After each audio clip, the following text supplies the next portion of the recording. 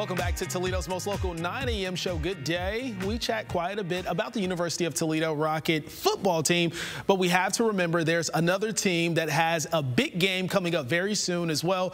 Head coach of the UToledo women's basketball team, Tricia Cullop and Quinesha Lockett, join us to chat about a very big game. So let's talk about this big game, the University of Michigan. And I just have to say, the ladies beat the University of Michigan last year, correct? So tell us about this big game.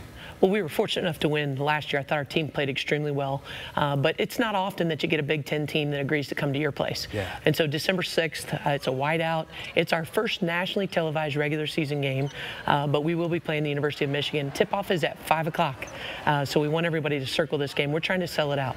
Yeah, that's the plan, right? To make sure we sell out Savage. And for good reason, because the women's Rockets team are just fantastic. I remember last year just watching you all in the tournament. So a lot of momentum coming off of last season, right? We've got all of our starters back, and we've got a great support cast back, and MAC MVP back. So we're thrilled to have Q back leading us, and it should be an exciting year. We beefed up our schedule, but we can't wait for fans to come out. This is only our second home game.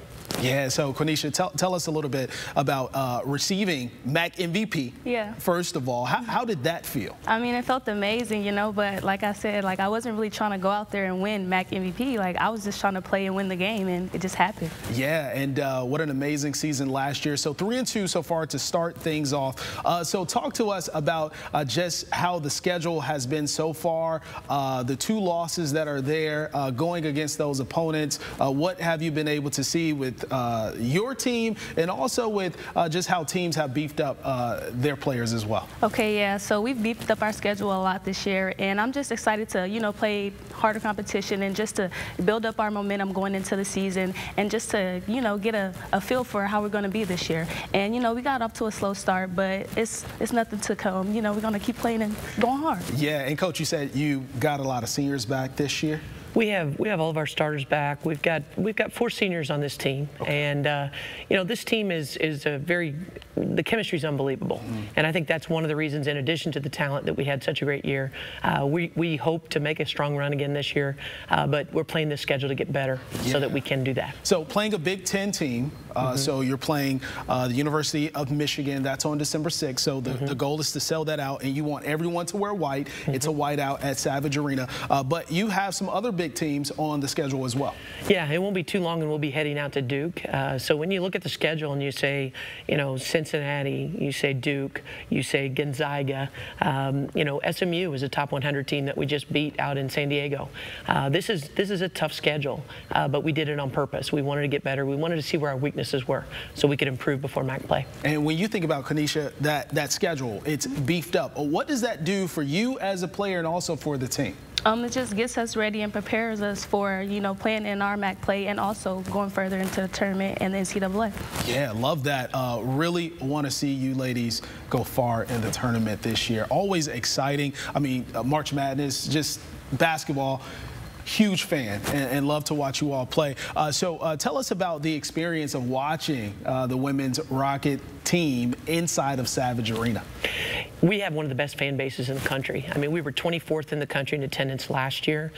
We have been top 30 in the country in attendance 10 out of the last 11 years. This is an incredible fan base. It's a lot of fun. It's a great environment.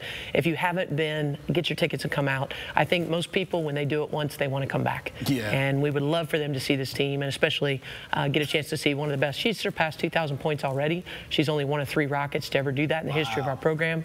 So it's a great opportunity for you to see one of our legends already still in action, and then also a team that's full of very experienced players. And you were able to pass that 2,000 point mark the first game of the season, right? Yes. Yeah, so how was that for you to do something like that? You're setting records at the University of Toledo. Yes, I'm really not going out there to set the records. I'm telling you, I'm just going out there to play hard and play my heart out for my team so we can get some wins. And when I made that 2,000 point against when we were playing, JMU. yeah, when we were playing against JMU, like I didn't even realize it was my 2,000 points. I was just trying to score.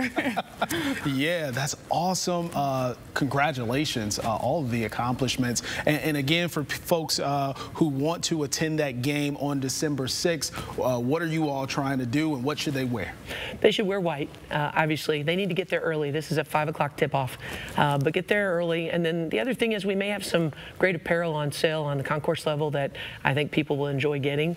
But we would love to have them there early, wearing white so that people know who they're cheering for, since both teams have the same colors. Absolutely. So make sure you're cheering for the right team, not the team up north, correct? Correct.